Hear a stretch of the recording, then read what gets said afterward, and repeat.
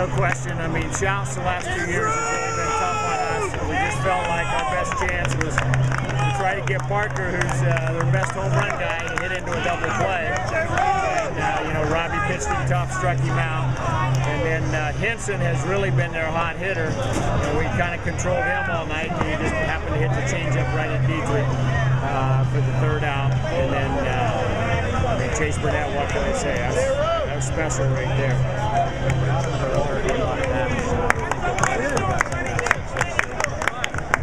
Their order or my order? Their order. Oh, no question. I mean, they have a good team. I mean, you know, they stacked the lineup against deck with left-hand hitters, and you know, they did a good job. Hit a couple home runs, which did some damage. And but I thought he really settled in and pitched good. Just made a couple mistakes, got some balls up on the home runs.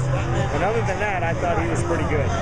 Coach, coming up the Virginia series, how big was it to get this one and set up the rest of the series? It's always big to win on Friday night. You know, in this league, if you win on Friday, then you just got to win one more to win the series. And you know, it's a big emotional game here, emotional lift for us. But you know, that'll only go so far.